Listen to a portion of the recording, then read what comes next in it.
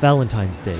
Millions of Americans are spending billions of dollars on flowers. People across the country remembering or forgetting to pick up a bouquet of roses for their loved ones. Entonces estamos ambos estresados, nosotros para que a él le lleguen y él para podérselas entregar. Alvaro Camacho is sending 130 million flowers this Valentine's Day, but his loved ones won't be receiving any. No regalo flores.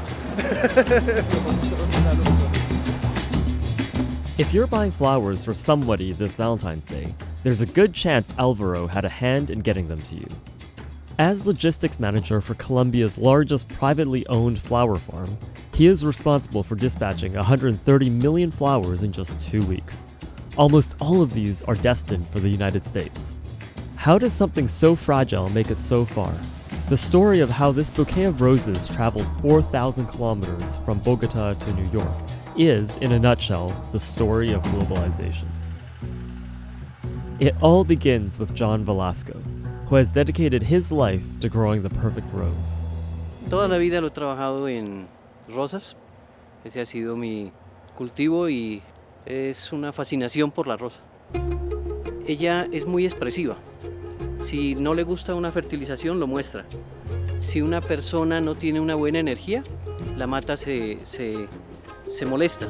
At about 1.5 miles above sea level, a cool 57 degrees Fahrenheit, and with 12 hours of daylight every day of the year, the Bogota savanna is the perfect place to grow flowers. But even with such reliable conditions, the slightest fluctuation in weather could result in the roses not blooming in time for Valentine's Day.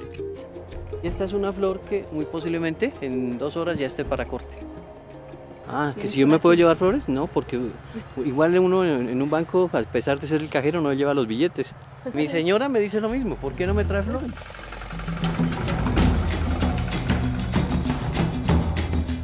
Lo ideal es cortar la flor y que el proceso de aquí a post cosecha sea lo más corto posible.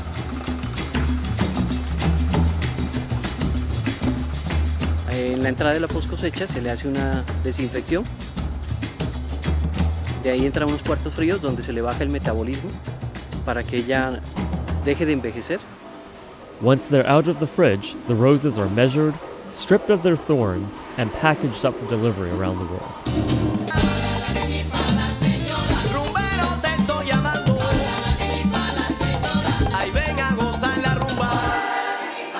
The run-up to Valentine's Day means long shifts and hard work for the staff here. During this period, Elite Flower employs a full-time DJ to keep up morale. Se pensó en ponerle música a la gente para ver si se motivaba más. Hay un poco de notas, por ejemplo, a mí me piden canciones, un saludo muy especial para los compañeros. Ayer oyeron 2 declaraciones de amor.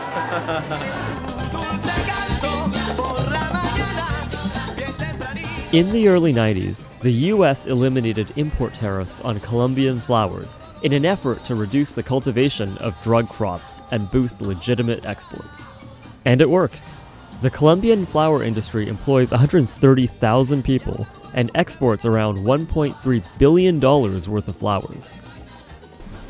One of the ironies of the consequent boom in air freight from Bogota to Miami is that flower shipments became a popular target for drug traffickers. It is Colonel C's job to make sure that none of it gets through. La misión de nosotros es una lucha frontal para tratar de impedir el tráfico de drogas hacia el exterior. Ese es un proceso muy importante, teniendo en cuenta la cantidad de flores que salen al año y en periodos específicos como la fecha de San Valentín. ¿Usted regala flores o es como tema de trabajo? No, sí toca, es un buen detalle y toca hacerlo a sus seres queridos. Y aquí hace un frío. Las cajas a veces las contaminan aquí, en el fondo, entre el mismo cartón o en estas divisiones. Entonces por eso nosotros verificamos, hacemos una apertura para verificar que realmente no tenga nada entre las paredes, ni siquiera entre las mismas capas de cartón. Revisando que no lo hayan contaminado el interior con clorhidrato de cocaína en forma líquida. Muy bonito es el arreglo, ¿sí ve? O sea, todo esto ha sido un proceso de aprendizaje. Se les descubre una modalidad, lo cambian y así. se va en aeronave y ya. Digamos que hasta ahí nuestra competencia. Miami International Airport is America's flower hub. 90% of all flowers imported to the US come through this airport. That's $1 billion worth of flowers every year. Around Valentine season, there's approximately about 30 cargo airplanes coming in every day, bringing flowers and roses for Valentine's. Everybody, all of this, they're all coming in from Bogota. Everything. This one too. Jaime Suarez oversees air cargo coming in from Latin America for Atlas Air. This is one of his busiest times of the year. In the weeks leading up to Valentine's Day, he works 7 days a week to make sure these roses get to where they need to go. The aircraft arrives and everything needs to be offloaded and then transported into the cold rooms. It's a global world now. With the advances in technology and transportation, of course, we can reach everywhere and bring whatever we need into the US. So in this case, fresh cut flowers are the celebration for Valentine's Day, and that's exactly what we're doing. We're part of a big chain of transportation or globalization. Before the flowers can be cleared to enter the US, they are inspected by officers from Customs and Border Protection. They keep a watchful eye for insects and parasites that might have come along for the ride. A sample of flowers are turned upside down, and as one officer put it, they are spanked to see if anything falls out. During this time of the year, our agriculture specialists inspect around 6,000 units or samples. That is the same or equivalent to 700 million flowers.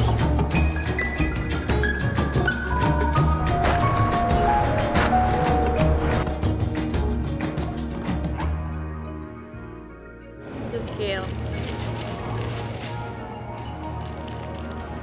If insects are found, they are taken to a lab for analysis to see what kind of threat they pose to American agriculture. Put it in alcohol.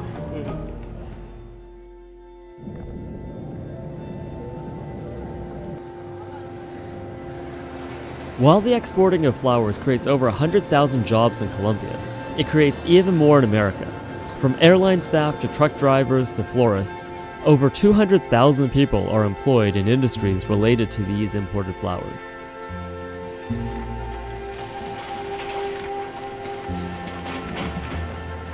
This rose isn't just an expression of love, it's a symbol of globalization.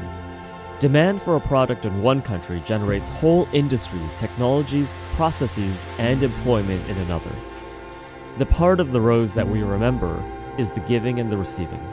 But those are just the simplest, easiest steps in the global chain that got it there.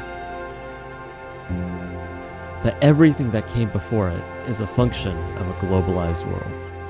Es una locura San Valentín, el movimiento de las flores en los supermercados, en las floristerías, la tradición. Uno desde acá no se puede imaginar cómo es ese movimiento.